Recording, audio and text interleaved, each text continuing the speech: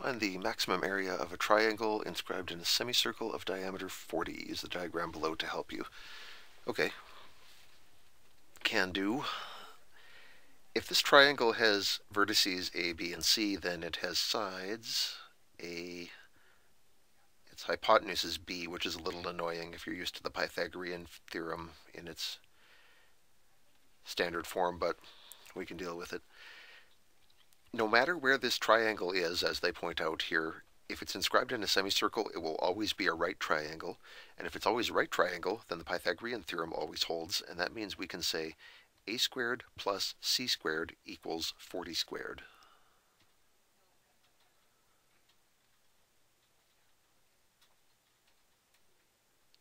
And 40 squared is 1,600. Let's get that in there. So we have that, and what we're trying to optimize is the area of this triangle. And the area for any triangle is 1/2 base times height. Now, for the base and height of this, you kind of have to tilt your head to the side a little bit. This A and C are what I would consider the base and the height. Or C can be the base and A can be the height, whatever. The area is going to be 1/2 AC, and that's what we're trying to maximize. So we want to take a derivative for this and set it equal to 0, and we get the usual problem where there's two variables.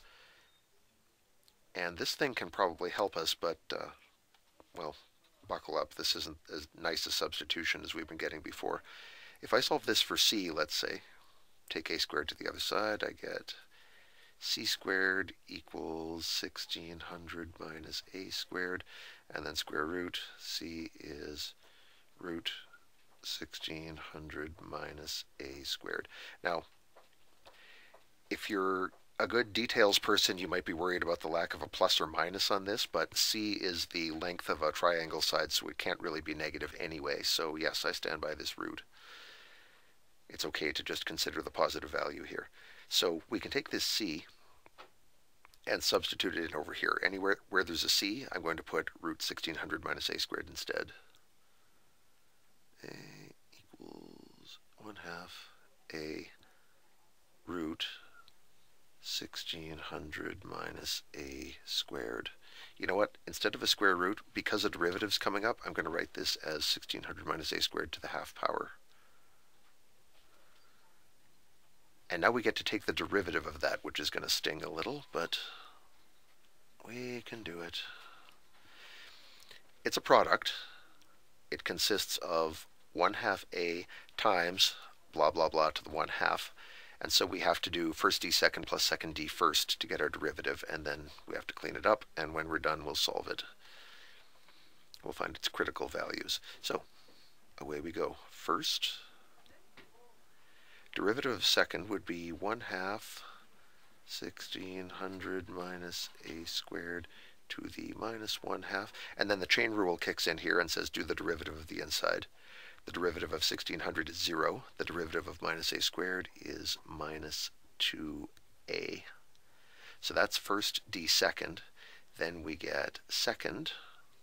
I'm not going to have enough space. New line. I like to do them on one line, but it's just not going to happen here. Second. And the derivative of the first piece is simply 1/2. And there should be a plus in there to tie those together. All right, well, this is in desperate need of some cleaning up, and there isn't a huge amount we can do with it, but here I've got a 1/2, and over here I have a 2. Those will cancel.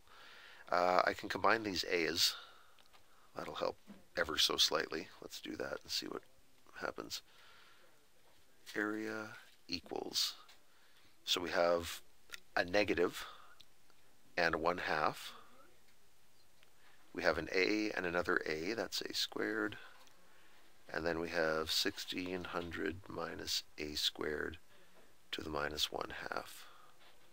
For the second term, we have 1/2 1,600 minus a squared to the positive 1/2.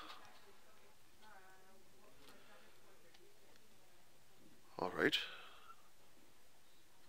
Common factors are a good thing to look for when you do a derivative like this. There tend to be a bunch. In this case, I see that both of these have a factor of 1/2, and they both contain 1600 minus a squared. The lowest power of the 1600 minus a squared is minus 1/2, so that's what I'm going to pull out.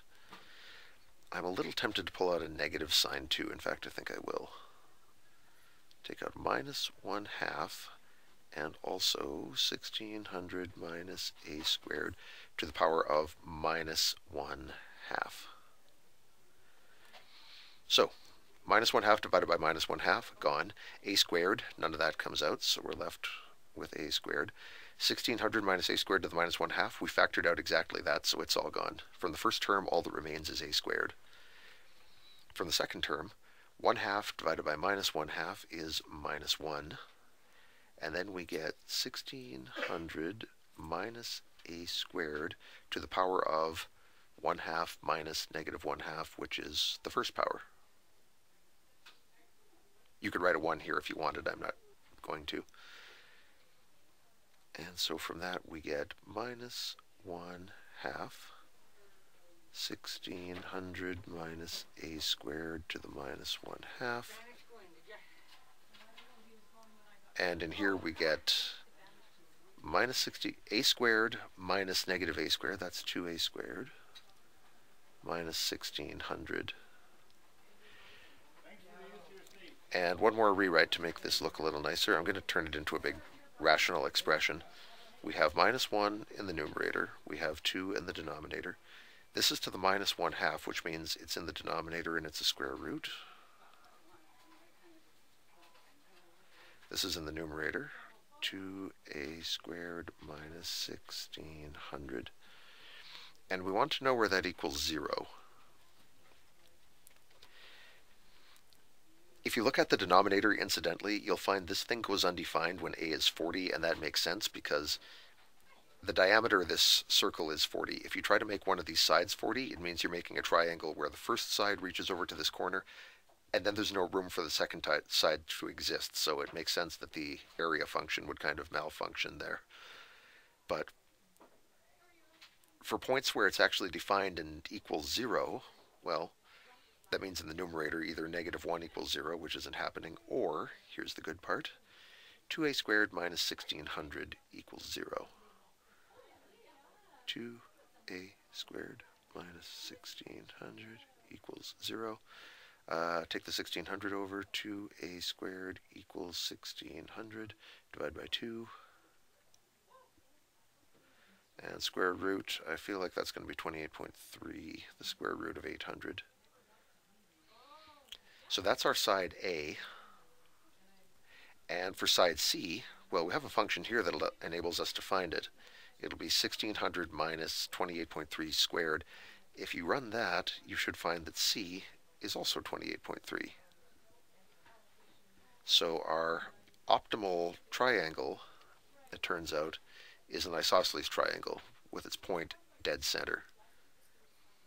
You might remember from previous examples I said that generally your optimal shapes are balanced shapes, ones that have symmetry in them, and it happened again here. The triangle that covers the most area is one where the two sides are of equal length and this point is centered in the circle. So those are our two side lengths, and the maximum area that they produce, here's our area formula up here, will be 1/2 times A, which is, it's technically root 800. In decimal form, it's 28.3. Root 800 again. And so we get a maximal area of 400 centimeters squared. Whew. Derivatives don't get a lot worse than this. If you can handle this one, you can handle anything.